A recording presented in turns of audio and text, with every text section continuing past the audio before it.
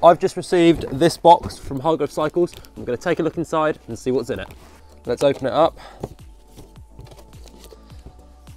So first off, right here, we've got a fabric magic saddle. So this is actually going to end up on my Cannondale, but we're going to do that in another video. So we'll just put that to the side for now. And then the big thing is these. 1, 2. And then we've got some spare 24-inch tubes. So these are Magura brakes, and these are really interesting. In the last video, I upgraded the brakes on my trials bike by increasing the size of the rotor. Today, we're going to be upgrading the brakes by putting a 4-pot disc brake on it.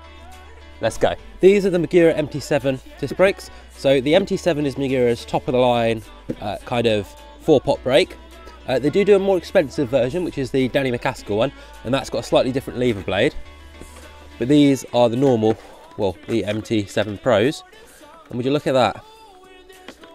How beautiful does that look? So I think it's time to get these fitted onto the bike.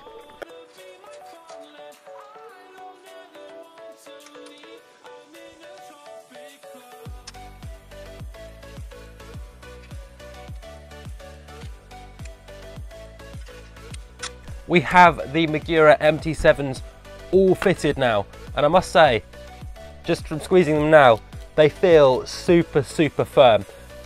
You can tell straight away that when you pull it, you've got a bit of travel, but instead of that travel being useless travel like it would be on a Shimano with servo wave technology, on the Magura you can feel the modulation happen during that travel.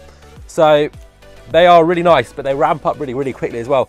So I'm rolling along right now, pulling, and then ramps up and I'm stopped, which is going to be absolutely fantastic for trials. So obviously I need to get the brakes dialed in, so set up for my fingers, set up for my hands. That's going to take a little bit of trial and error, a little bit of time to make them set up perfect for me. But the brakes do feel fantastic, and the hold does feel like a massive upgrade from the SLX that were originally on this bike. And I would go as far as to say that these already feel better than the Shimano Z's that are on my Cannondale Jekyll. I think it's time we went for a little ride, just to see how good they are.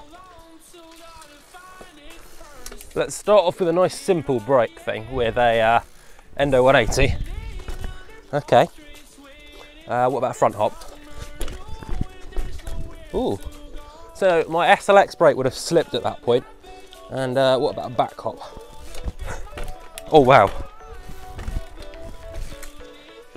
Whilst they're amazing, there's a little thing that I've noticed that's starting to bug me about them. So when I pull the brake really hard, whether that's in a back hop or when I'm trying to do a front hop, I can feel a little bit of movement in the pads, and that's known as pad rock. So I was speaking to my friend Jordan earlier. I'll just tag him somewhere on the screen, his Instagram somewhere, whether it's there or there. Make sure you go follow him, because he's a really good street trials rider. So he told me that all I need to do to solve that problem is put some duct tape on my pads, which sounds ridiculous, but I suppose we'll see how it works. The first step is going to be removing the pads from the brakes. Now on the Magura mt7 brakes, there are actually 2 individual pads per a piston. So there's actually going to be 4 pads total. So we're going to start by removing these 2 pad retaining bolts, and these are undone using a T25 Torx bit. When it comes to removing the pads, it's quite hard to fit your fingers in to try and pull them out. So a good tip is to use a very small Allen key and fish them out by putting the Allen key through this little hole. Try not to touch the surface of the pads using your fingers, because that will possibly contaminate your pads. It's just like fishing. We've got all 4 pads out of the caliper. What we're going to need is some duct tape and a razor blade. Now we've got all our duct taped up pads, it's time to refit them into the caliper. I'm going to try and slide them in without having to remove the rear wheel, because that's a bit of a faff with all the chain tensioners. There we go. So we might have to wiggle this as we go in to get it to line up with the 2 holes. And we'll do this up using again, the T25. A lot of people try and use the Allen key for these. So a T25 bolt or a Torx bolt in general does require the correct tool. If you do try and use the wrong size one, you will end up rounding it off. So if you don't have the correct tool, you shouldn't be doing it really, because you will, oh, I've pushed this one in too far, you will just end up ruining your bolts. And I do see it quite a lot, people using the wrong size bolt, well not wrong size bolt, wrong size tool to do up a bolt. But yeah, if you've got the right size one, please use it, because it will save you time in the long run. So all pads are now installed, and I think it's time to see if we've got any pad rock. So we've done the duct tape on the brake pads modification, so let's see if we've got any knock. That's way better than before. So before I was feeling a little bit twitchy on the front wheel with the brake, I was feeling a little bit of play.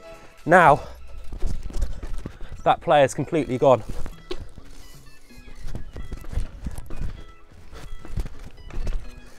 Yeah, that's brilliant. The whole brake feels a bit more responsive now as well. So there's no momentary lag whilst the pads move. It's straight onto the brakes, which is fantastic. So if you're having problems with pad knock, I can't recommend sticking some duct tape on the metal backing. More than enough. I mean, it seems to be doing a really good job. Time will tell to see how long it lasts, but I expect that by the time the duct tape is worn out, I'll probably need new pads anyway. So yeah, big thanks to Jordan for giving me this tip, and I'll link his Instagram somewhere on the page. So if you want to go follow someone who's a pretty good rider, make sure you do.